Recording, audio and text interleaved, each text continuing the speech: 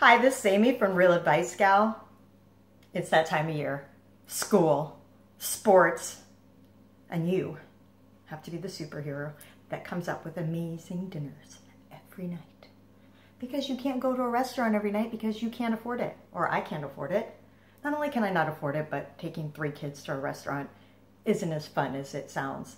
But I like to make restaurant quality meals at home that are economical and beautiful, but only if they're easy and only if they don't involve doing a lot of dishes. I hate dishes. So we're gonna have this one dish. We're gonna use Smithfield pork. It's already marinated for you. Woohoo, boom. This one's up 1.5 pounds, and that means that it will cook for approximately 25 to 30 minutes. I usually cook it till 40, but just kind of check at 30. Make sure that the thermometer goes up to 150 degrees. Make sure you use your thermometer.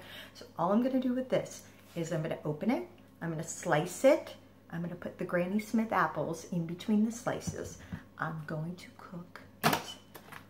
And in this like fancy dancy little pan here, I'm gonna put these red potatoes with some salt and some rosemary. And I will have a beautiful 1-pot dinner that takes me less than 10 minutes to prepare. And then I will get my book. And as soon as the rest of the family comes in, I will go run to the stove and pretend like I'm working really hard, okay? Like that's the goal.